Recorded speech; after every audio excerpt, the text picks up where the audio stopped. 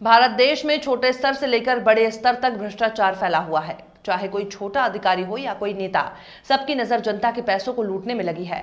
कुछ ऐसा ही एक वीडियो इस सोशल मीडिया पर जमकर वायरल हो रहा है, जिसमें एक लेखपाल एक किसान से 500 रुपए की रिश्वत लेते दिखाई दे रहा है।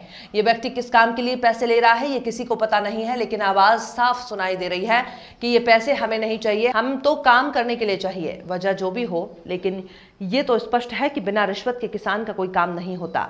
अपने मेहनत का पैसा भी लेने के लिए किसान को रिश्वत देनी पड़ती है।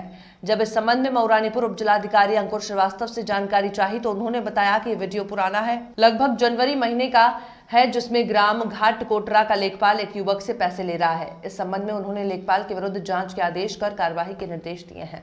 आपकी बेटी है? हाँ। क्या नाम है इसका? सुनीता। सुनीता। आपका क्या नाम है? मोहन। कहाँ के रहने वाले हो? मध्य प्रदेश की। मध्य प्रदेश के। यहाँ कहाँ रह रहे थे आप? झालू। झालू में। इसको क्या हुआ लड़की को आपकी? बुखार आया। और क्या हुआ? सांस हो गया। और खांसी भी? खांसी भी। तो कब एक्सपायर हो गई है? आज ही हो गया। अच्छा, तो अभी अस्पताल लेके आए हो? हाँ जी। तो जब पहले से सांस चल रही थी, पहले से लेके आते इसको? कल से हुआ सांस। कल से हुआ तो कल लेके आते ना?